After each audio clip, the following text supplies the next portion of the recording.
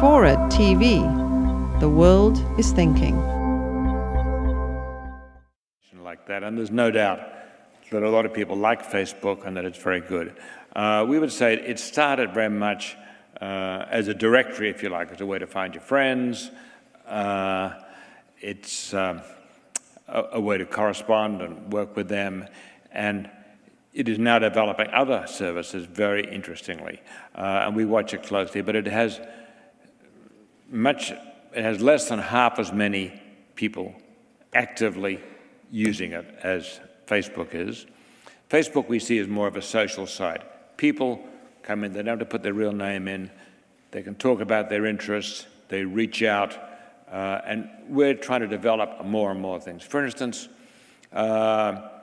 we just put in MySpace the other day, room for a site or a registration, if you like, for people interested in the environment. And almost overnight, 150,000 people signed on and started blogging about that. And the people who are signing up for, it seems to be a generational change here. Early on, it was very young people going to MySpace, graduating at college, if you like, across to Facebook. Today, the majority of our people signing are over the age of 30.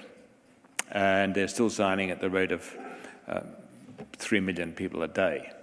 Now, they don't all stay forever, of course, but we have well over 100 million users a month, and we have more page users, according to the surveys, so pages looked at, than the whole of Yahoo put together or any other service.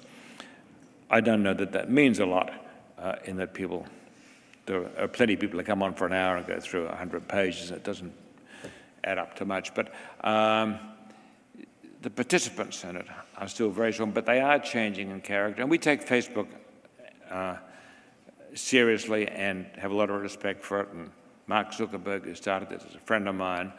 And yeah, good luck to him. But it's not a head-on fight. I think a lot of people are on both.